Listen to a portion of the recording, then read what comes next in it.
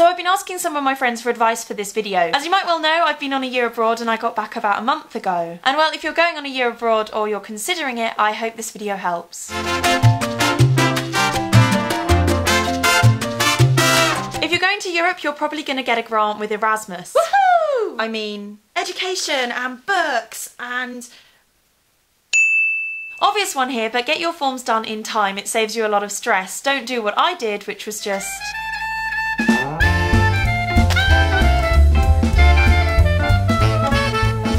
Don't worry, I got the forms done in the end. And also don't forget to check your email when you're away in case your home university still wants to contact you.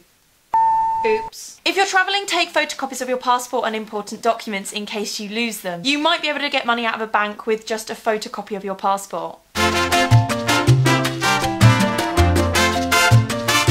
Now on your year abroad, you're going to want to stay in touch with people from home. Whether it be friends, family, boyfriends, girlfriends, make sure you get Skype. But just make sure certain family members know how to use Skype before you go away. Grandad? Yes? Do you know how to use Skype? I don't understand you. Never heard of it. Skype. Skype. Also try and get a foreign SIM card as soon as possible because you can rack up a lot of money on your English phone. I talk so much, I can't believe I talk this much. Who knew I talked this much? I can't believe I talk this much.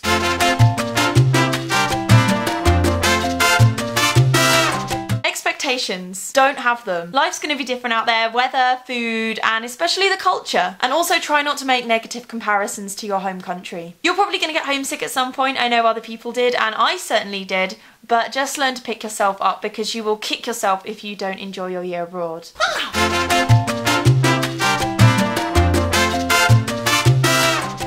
You might find you won't be able to get certain things when you're there that you can back at home. Try and find out if there's anything you can't get over there and perhaps pack it if you fancy your home comforts. For a lot of people it was cheddar cheese, for me it was Bisto gravy. And find out if there's more essential things that you can't get over there, like Tampax girls. This is obviously different in every country though. Remember that medicine is usually more expensive in Europe than it is in England, and also that paracetamol has a higher dosage over there than it does in the UK, so check it out before you take it. Also remember your hay fever medication so you don't turn out like me in second semester. Fashion also tends to be more casual in Europe, which I loved. It was so good. It was very different from uni back here where people make an effort. So I can't decide between hot red or midnight red. On your year abroad, try and accept every social opportunity you get. Pub nights, barbecues, karaoke, anything, just as long as you don't put yourself in danger. And do remember, if your first few weeks there are a bit hectic and stressful, you will eventually settle in. Don't worry, it is just the first few weeks. Now when it comes to leaving, check your rent contract ends when you want it to, book your flights early and remember to close your bank account. And then it's time for goodbyes.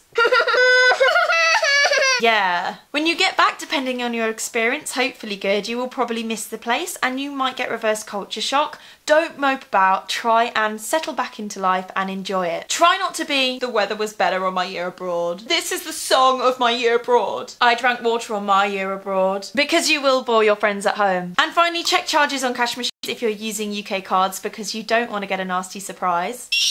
And if you're going to a place that needs them, remember travel adapters because nobody likes to be without their hair straighteners.